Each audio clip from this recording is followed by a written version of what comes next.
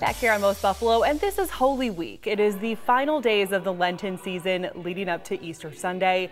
It's a very busy time at the area's largest church, Our Lady of Victory Basilica. Services are planned over the next few days leading up to Easter Sunday celebration.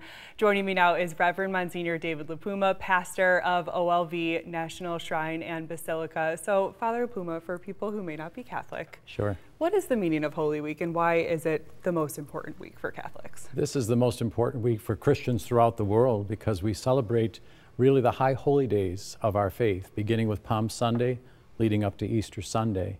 And we commemorate Jesus' triumphal entry into Jerusalem, and then leading up to Holy Thursday, Good Friday, Holy Saturday, which we call the Sacred Triduum, the 3 great days.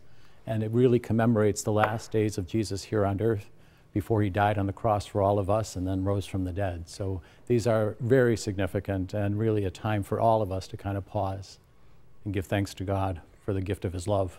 And you're expecting big crowds at the Basilica over the next few days. We are. We had a Palm Sunday, all of our masses were full, and I like to tell everybody all the time, all are welcome. Our doors are open every day from 6:30 to 7, but Holy Thursday, our Mass will be in the evening Mass of the Lord's Supper at 7 o'clock.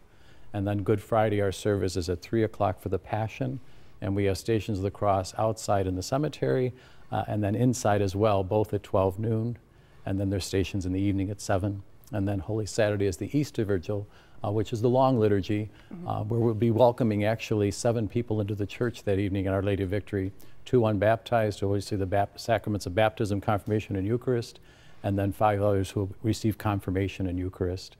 And then leading up to Easter Sunday, we have 8, 10, and 12. And we're expecting those masses will be quite full. So we're going to add extra chairs and make sure that people can get in. And a full Mass of the Basilica, or a full church, is how many people? Well, we say seating about 1,000. Yeah. And then we add chairs. It could be more, and standing room. So it's a magnificent place. It's a holy place. But I hope and pray that people realize that Father Baker created this for us so that we could truly welcome people and inspire people in their faith. And how do you just get it all ready to have all these visitors over the next few days? Well, thankfully, I have a wonderful maintenance staff. I have wonderful environmental decorating people that come in. They'll come in tonight to begin preparing for Holy Thursday. We strip everything down for Good Friday, but then Holy Saturday they'll come and actually bring in all the plants and the beautiful lilies and really decorate the place beautifully. It's always a beautiful place to come and to see, but it's a team of people that make it all happen. And that's a miracle in itself, just the way that it's maintained over the years, and you could just get caught looking up at the ceiling throughout the services and just appreciating all the hard work that's gone into keeping it so beautiful. So you'll also be on the air so people can catch Mass. The details for that are on Sunday. Yes, we're grateful to Channel 2 for putting our Mass on every Sunday, usually at 11 o'clock. Yes.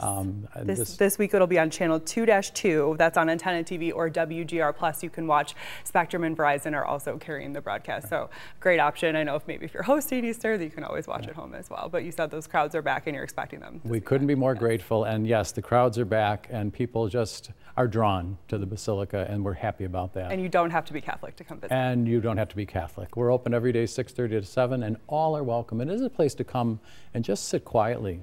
Any time of day you can find people in there just praying, spending some time meditating, and I think it's really a place where people can really kind of change their hearts and minds and lift them up. Well, thank you for lifting our hearts and minds today. Reverend Monsignor David Lipuma, thanks so much for joining us on Most Buffalo. Lauren, thank you. I really appreciate the opportunity. Happy Easter. Coming up next here.